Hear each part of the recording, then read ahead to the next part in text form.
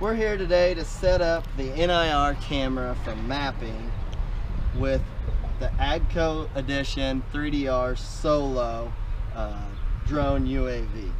The first thing we're going to do is we're going to take and we're going to turn our camera on, our NIR camera.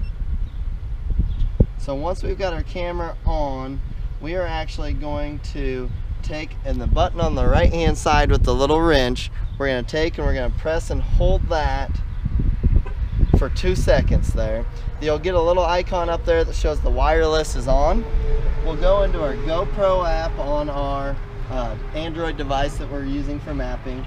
It'll show actually the wireless signal is connected from the GoPro camera into the GoPro app on your tablet or device.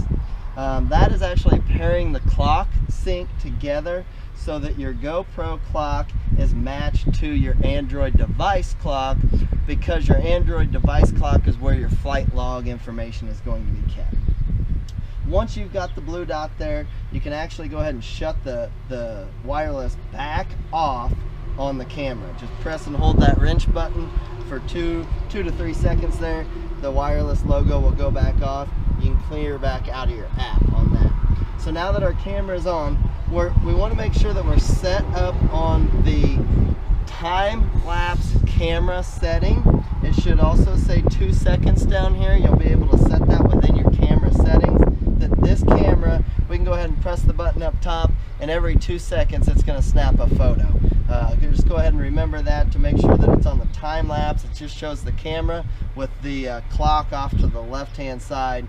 So it's a timed photo every 2 seconds, and you can adjust that time down there, so make sure it's set to 2 seconds. That being said, we'll go ahead and we'll turn on our Solo controller. Power that up. While that's powering up, we'll go ahead and over here to our Solo drone, and we'll go ahead and we will turn that on as well. So as that's all turning on, what's happening now is Solo is going to be sending a wireless signal.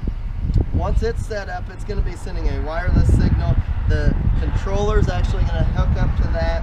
Those two will have a wireless signal. We'll be gaining the satellites to the controller through this, so that way we gain our GPS coordinates.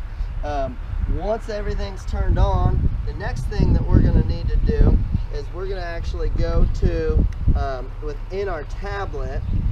Once we have all that hooked up, the wireless, we're going to go into our tablet, go into your wireless settings or your settings, go to your Wi-Fi, and make sure you're actually connected to the Solo itself. So every Solo is going to have its unique Wi-Fi connection ID. Just connect your Wi-Fi to that. Now that we're connected to that, this machine, the drone itself, is connected to the tablet wirelessly, or the controller wirelessly, and now the tablet as well is also wirelessly all connected together.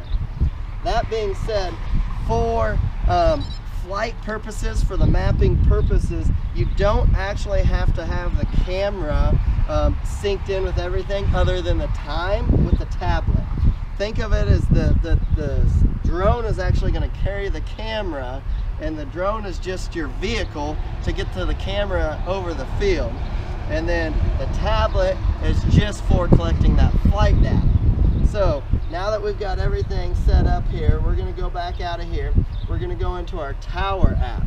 And the tower app is where you're going to be able to predetermine your flight pattern. You can pick your field. You can do all of that. This case, we've already got our field set up. You can predetermine your field from home. You can predetermine it in the field, whatnot, but we've already got our map set up, our route.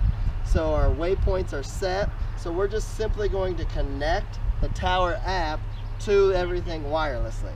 It'll tell you when it's connected, and then what we'll also do is we'll go ahead and we'll hit upload mission. It's going to say waypoints are saved to the drone, so the mission is set and set up within the drone itself. Now before, when you're setting everything up, before you do all that, you can make sure to set your mission within the tower app. Make sure to set that to the proper camera. Make sure to set that at 328 feet, and make sure to set your overlap at 50% and your side overlap at 80%. That's kind of the recommended settings we've had is 328 feet. That is a metric setting, and that's just, I mean, it doesn't have to be exactly 328, but that's kind of the recommended setting for the height to do the most effective mapping with that 50 and 80% overlap. 50% overlap, 80% side overlap. So that being said, everything's ready to go. We've got everything synced. We've got the waypoints uploaded to the drone. Everything's ready. So I'm gonna go ahead, now that we've got the camera on, I'm just gonna get to that setting where it's the 2-second auto shutter. I'm gonna go ahead and push the button here. It's gonna start taking pictures already. There it's taking a picture, there's second picture, there's the third picture. It's already taking pictures of us standing here talking. So let's get it put onto the drone, saddled up into the cradle. Once it's saddled up into the cradle, we're gonna go ahead, arm, slide it over to arm, and then we're gonna go ahead and hit auto. Slide that over to auto, and there goes Solo.